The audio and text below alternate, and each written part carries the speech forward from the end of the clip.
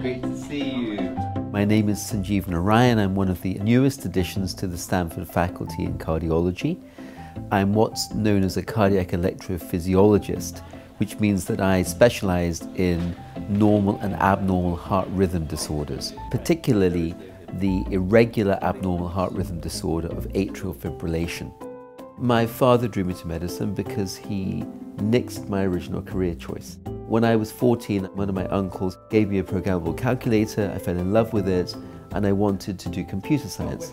My father, who's an Indian doctor, told me in 1979, you can't do computer science. There's no future in computer science. So I ended up following the family tradition and went into medicine, but I kept my computer science interest going and I continued programming on the side. When I did some projects, some simple physiological modeling in med school, and then when I finished, I decided that research was for me. And so I went back to school after my residency actually to get a computer science degree and a master's. And then I decided to become a computational neurophysiologist, so I came to the States and did some work looking at electrical circuits in the brain.